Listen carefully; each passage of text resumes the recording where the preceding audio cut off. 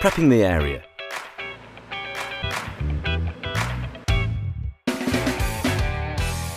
Step 2. Edging the area. There are two options.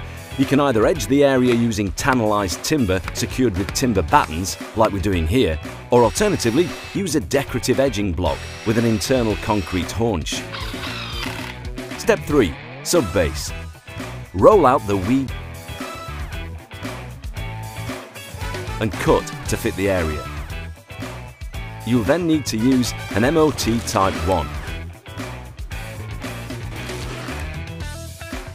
Rake this out evenly across the full area. Compact in two. Step 4. Bedding layer.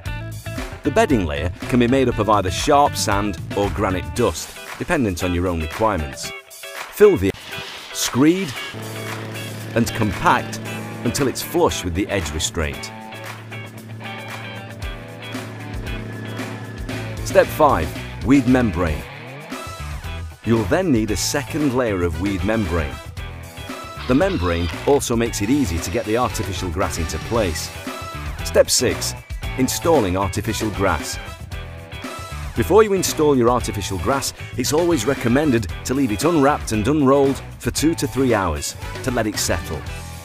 The pile should be dark green in colour when facing towards the property or main viewpoint. Step 7. Cutting the grass.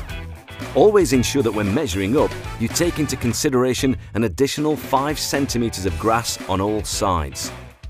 This leaves enough material to create the perfect edge. Use a sharp knife to trim the grass. Always make sure you cut through the latex backing cloth and not the grass itself to give a better finish. When you're happy, fit the grass to the edge restraint using pan head screws every 150 to 200 millimetres. Step 8. Joining artificial grass. Start by making the cut to your join by removing 2 to 5 rows of stitches from both pieces of grass. This will leave you with a much neater seam. Position the first piece of grass loosely over the weed membrane. Then position the second piece of grass next to the first, ensuring the pile runs in the same direction. Carefully move the rolls into position until the joint is no longer visible. Once you're happy with this position, roll back the edges of the grass and lay Always Green joining tape along the joint. The tape should be shiny side down. Use a cartridge gun to apply Always Green adhesive onto the joining tape in an even zigzag fashion. Join the 2 pieces of grass together and press down onto the tape to spread the adhesive. Step 9. Finishing touches.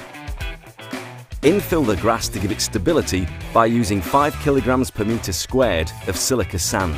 Use a stiff or mechanical brush to evenly distribute the sand to ensure no excess appears on the surface of the lawn. For more information,